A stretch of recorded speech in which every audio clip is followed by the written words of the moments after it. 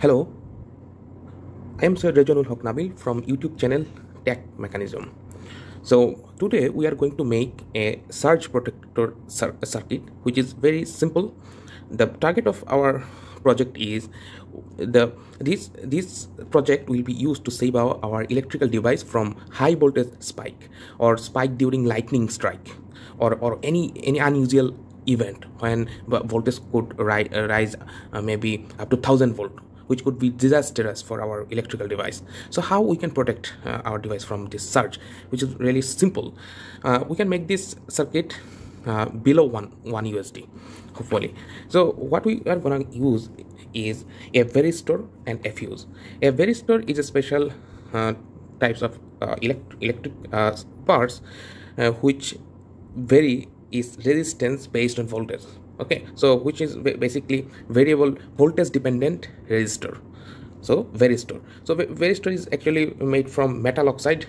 This Varistor is metal oxide Varistor. So what it will do, we will use a fuse and a Varistor. This is our phase and this is neutral. So when the voltage will reach a certain level, then the Varistor will trigger and it will short circuit itself, so that if it short circuit here, then the fuse will blow out. Okay, so if the fuse is blow up, then the spike will not reach to our electrical device, so that our electrical device will be saved during the spike. So spike, maybe spike during power surge or lightning, during lightning. Okay, so it could potentially save our thousands of dollars just under $1. Okay, so how it will work? If we can see the characteristic of Varistor, the voltage, higher the voltage, the lower the resistance. So what is Varistor? Varistor is a metal oxide Varistor, for short, is a voltage dependent resistor in which the resistance material is a metallic oxide. Okay, like primarily zinc oxide pressed into a ceramic like material. Here we will see, and the formation of junction between the zinc oxide grains. Okay, so metal oxide resistors are now the most common type of voltage clamping device and are available for use at a wide range of voltage and currents. The use of metallic oxide within their construction means the metal oxide resistors are extremely effective in absorbing short-term voltage rise. Okay, so as with the normal Varistor, the metal oxide resistor start conduction at a specific voltage and stop conduction when the voltage falls below a threshold voltage. So the main difference between a standard silicon Varistor and a metal oxide Varistor is that the leakage current through the metal oxide Varistor's zinc oxide material is a very small current at a normal operating condition, and its speed of operation is clamping transient is much faster. Faster means really fast, like 10 to 15 nanosecond. Okay, it's really fast. So if the voltage is higher than the Varistor's specific voltage, depending on the model of Varistor, as quick as the voltage will rise above the threshold, it will short circuit itself. Okay, so the response time usually 10 to 15 nanosecond, which is really good, so that it will short circuit here and the fuse will blow up because of high current through the fuse, and so that and the whole process will happen so fast, 10 to 25 nanosecond, that our external circuit or our external device will be saved during the event. So the Varistor symbol is like that. This is Varistor symbol, and the characteristic of the Varistor is not ohmic. Okay, and it is not linear, it's non-linear. Okay, so that our voltage spike like this can be detected within 10 to 15 nanosecond. So the application is in the power supply, in power system, surge protection device, lightning protection, etc.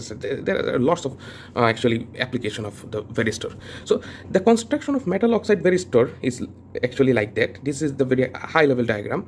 Here we can see the inside of this is zinc oxide grains, and in the inner part is ceramic layer. Okay, and outer layer is metallic electrode connected with this conducting lead, and this whole thing is covered by epoxy. Okay, so that it looks like this. This is actually a Varistor, and here we have another Varistor. So the model of the Varistor that we are using is 10D471K. Okay, so now we will see what does 10D471K means. Here 10D means disc diameter, that means 10 millimeter, and 47 is a just nominal voltage varistor volt, but it is not the real voltage. If you have to find its threshold voltage, you have to take this number, third number, and third number is a multiplier. So if 0, no multiplier. If 1, 10 to the power 1. So if we multiply 47 with 10 to the power 1, then we'll find 470 volts. So that this varistor will blow short circuit itself if the voltage is above 470 volts. So we have to keep that in mind. If there was 2, then 2 equal 10 to the power 2. And K is voltage tolerance, so K here is 10%. And if you want to filter its output further, so that like electrical noise, if you want to reduce the noise in a further level, you can use a common mode choke here, a common mode choke, and a capacitor like this 0.47 microfarad and 275 volt, this kind of capacitor. And we have here a common mode choke. Okay, and here we have a varistor. Unfortunately, I don't have a fuse with me now, so that you have to connect a fuse here. So I hope you guys understand the application of varistor and how we can make a surge protection circuit under $1.